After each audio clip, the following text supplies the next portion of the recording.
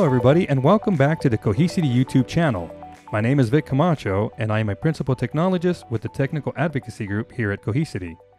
And in today's topic, we'll be discussing what Zero Trust is and some of the benefits that come with employing Zero Trust security. Before we start, just a quick look at the agenda so you know what I'll be covering. First, we'll cover the evolving IT landscape and some of the challenges that come with that. Then, we'll jump into learning what Zero Trust is and cover some of the principles around Zero Trust.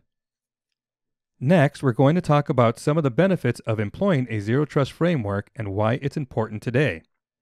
And finally, we'll close this out with a summary of some key takeaways. Before we get into learning what Zero Trust is, we should first discuss today's IT landscape. Today's IT landscape has necessitated the need for stronger security. The old perimeter network security is no longer secure enough given today's new IT landscape. The older network paradigm was based on providing security at the perimeter. But once users and devices were authenticated, we're given implicit trust to resources and data on the inside. Given today's sophisticated threats, such as socially engineered phishing attacks, this type of security design leaves organizations vulnerable. Now let's talk about the new IT perimeter. Think about where your data, applications, and users reside today. The pandemic forced users to work from home, and many, if not most, have not come back to the office. Data is now being accessed via SaaS-based web applications, and these applications have access to much sensitive data. Vendors and contractors can also require connectivity, further exposing organizations to potential data threats. Many organizations have also adopted a hybrid or multi-cloud deployment model that has data residing in the cloud. Today, data can reside in your on-premises data center, at remote locations like branch offices, and as mentioned, in the cloud. This has caused mass data fragmentation, which makes it challenging to manage and protect data. Furthermore, many users connect back to the corporate networks via mobile devices like their phones and laptops. All of this has drastically increased the attack footprint for cybercriminals looking to gain access to corporate environments for nefarious reasons. This is what has necessitated the need for Zero Trust. So what is Zero Trust? Well, first off, Zero Trust is a security framework. The concept of Zero Trust has existed for some time now, but it was popularized by John Kindervag in 2010 while he was a principal analyst at Forrester Research. Since then, Zero Trust has gone through several iterations as the IT landscape has changed. Zero Trust was created based on the realization that traditional security models operate on the assumption that everything inside an organization's network should be implicitly trusted. Zero Trust, on the other hand, requires all users, whether inside or outside the organization's network, to be authenticated, authorized, and continuously validated. Zero Trust validates for security configuration and posture before being granted or maintaining access to applications and data. In other words, trust nothing, verify everything. Zero Trust main principles. Today, I will be covering 7 Zero Trust principles. Employing these 7 principles can help mitigate risk exposure, maintain compliance, and avoid costly breaches. These are Zero Trust devices, Zero Trust people, Zero Trust workloads, Zero Trust networks, Zero Trust data, Zero Trust visibility and analytics, and Zero Trust automation and orchestration. Zero Trust devices. Today's workforce is connecting back to the corporate network via their mobile phones, tablets, and laptops. This gives cybercriminals a bigger attack surface where home security controls aren't as stringent as corporate environment controls. An attacker can gain access by compromising a user's credentials at home and then gaining access to the corporate environment from a user's home network once a connection has been established. To help with this challenge, ensure that every device is authorized on the network, continuously validated, and employ a timeout value so that users and devices need to reconnect. Visibility. You can't manage devices if you can't see them or have awareness of where they are connecting to. For connected mobile devices like corporate laptops, an effective mobile device management or MDM solution can help keep track of user devices and quickly disconnect them if there is foul play. This measure reduces the risk that an employee device brings onto the network. One thing to note is that MDM tools are even more secure when combined with an identity access management solution, allowing users and device identities and policies to work together with more granular controls. Zero trust workloads. As mentioned earlier, data and workloads can reside within your on-premises data center, at the edge like branch offices, and in the cloud. This causes data fragmentation. Data fragmentation is the proliferation of data across multiple data locations and makes managing and securing data challenging. This also increases the attack footprint for cybercriminals. As they say, you can't protect what you don't know. Consider utilizing a data discovery and classification tool. This tool will aid you in determining where your production data is and also classify data that is sensitive in nature. If sensitive data is found in an untrusted zone, you can move that data into a trusted zone where there are tighter security controls to help protect and secure the data. This can also help you meet regulatory compliance that requires sensitive data to be placed in trusted zones only. Zero trust people. As stated by the 2022 Data Breach Investigation Report, compromised credentials are the leading cause of data breaches today. Authentication based on username and passwords is no longer sufficient, as credentials have been proven to be easily compromised. Zero Trust security requires strong authentication using multi-factor authentication, or MFA.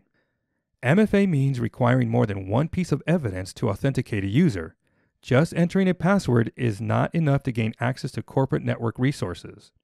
Users who enable multi-factor authentication must also enter a code sent to another device, such as the user's mobile phone, thus providing two pieces of evidence to prove they are who they claim to be. This stronger form of authentication helps to drastically reduce data breaches due to compromised credentials. Another principle of zero trust security is least privilege access. Least privilege access means giving users only as much access as they need to perform their duties. No longer is it sufficient to give unfettered access to all areas of the network. Least privilege access reduces the cyber attack footprint should users' credentials become compromised by a malicious actor. Least access privilege is accomplished by the use of role-based access controls where user identities can be tied to permissions and policies to determine what level of access a user receives. Zero trust networks. The old paradigm is no longer viable, given today's cyber threat landscape. The moat around the castle is your perimeter firewall, and the castle your corporate IT environment. Having a hard outer shell but a soft inside leaves your IT environments vulnerable to today's more sophisticated attacks.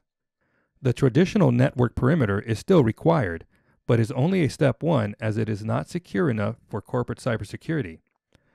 A zero trust network is microsegmented. Microsegmentation is the practice of breaking up security perimeters into small zones to maintain separate access for separate parts of the network. Microsegmentation provides more granular security and dynamic adaptation. This makes it easier to block lateral movement of threats on the network to contain and isolate a potential breach. When you couple microsegmentation and least privilege access together, this helps to drastically reduce the blast radius of a breach or malicious code like ransomware by limiting what a bad actor or malicious code has access to. Next, we have zero trust data. Data is going to be your most important asset. It can contain your intellectual property or that thing that gives you an edge in business. In healthcare, data can contain a patient's protected health information, or PHI. This type of data is highly regulated and under regulatory control. Exposing this type of data can subject healthcare organizations to further scrutiny with audits. Leaked customer and/or patient data can cause a person's identity to be stolen. Leaked data can also cause damage to your brand and loss of consumer confidence. To help mitigate this threat, consider using trusted zones for sensitive data with granular security controls to keep data safe. Also, consider deploying a data discovery and classification tool. This tool can help you discover where sensitive data is residing and whether it's within an untrusted zone where security controls are not as stringent. Data discovery and classification tools will also enable organizations with the ability to tag sensitive data and form policies around them to prevent the data from being removed or migrated to unsafe zones. This can aid in the prevention of data exfiltration and also help with regulatory compliance that dictates where sensitive data must reside. Next, Zero Trust visibility and analytics. Empower your SecOps and IT Ops teams with complete visibility. Consider the use of Security Information and Event Management, or a SIM tool. SIM is a set of tools and services offering a holistic view of an organization's information security. SIM tools provide real-time visibility across an organization's information security systems. SIM tools can also provide event log management that consolidates data from numerous sources. SIM can also offer a correlation of events gathered from different logs or security sources, using if-then rules that add intelligence to raw data. It can also provide automatic security event notifications. Most SIM systems provide dashboards for security issues and other methods of direct notifications. This tool can greatly aid in visibility into what's happening in the environment and can provide you with visibility into network and file activity as well. This principle also suggests the use of advanced technologies such as AI to automate the detection, protection, and encryption processes. Artificial intelligence, or AI, can provide advanced threat detection. AI can detect for anomalous behavior in users and inform you when users are accessing resources they are not authorized for. AI can also detect anomalous behavior in data and inform you that the potential for malicious code like ransomware is in play. This can aid you to detect and investigate threats much earlier, thereby recovering earlier if there is an existing cyber threat. And finally, Zero Trust automation and orchestration. Automate the mistakes out. People are prone to errors. It's a fact of life. Employing an automation and orchestration solution can help you avoid these potential mistakes that can cause costly outages. Automation and orchestration can help in preventing configuration drift that takes your systems out of an organization's hardened compliance policy. Over time, IT systems go through multiple updates and upgrades. This can cause configuration drift that takes your systems out of compliance. Employing automation can help you keep your systems in tip-top shape and avoid vulnerabilities. IT Ops and SecOps teams are typically fast-paced. It becomes challenging to keep up with the demand of keeping the organization's IT environment updated and safe. Automation and orchestration can ease the strain on your IT staff by removing repeatable, tedious day-to-day tasks, allowing IT staff to become more strategic in nature. Let's talk about some of the key takeaways and benefits of using Zero Trust. First off, Zero Trust offers protection against both internal and external threats through the use of role-based access controls and least privilege access, and continuously authenticates, authorizes, and validates users on the network. Zero Trust also provides increased visibility and monitoring to devices and users through the use of tools like AI-driven threat detection and SIM tools. Zero Trust can also help you mitigate the threat of data exfiltration exposure through the use of encryption and trusted zones, ensuring that data stays where it's supposed to stay. Zero Trust can also help you with data privacy by ensuring you know where your data is through the use of data discovery and classification tools. Zero Trust also helps to support regulatory compliance by helping to ensure systems are compliant through the use of automation and orchestration.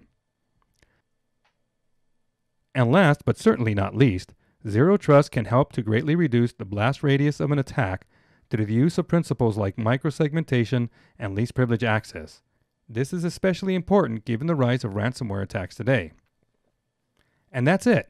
I hope that you have found this video on Zero Trust helpful. If you would like to learn more about Zero Trust, check out the National Institute of Standards and Technologies, or NIST's, publication of its Zero Trust Architecture publication, NIST 800-207. I'll leave a link in the video description below. Also, if you'd like to learn more about Cohesity, please visit us at cohesity.com. Thanks and have a great day.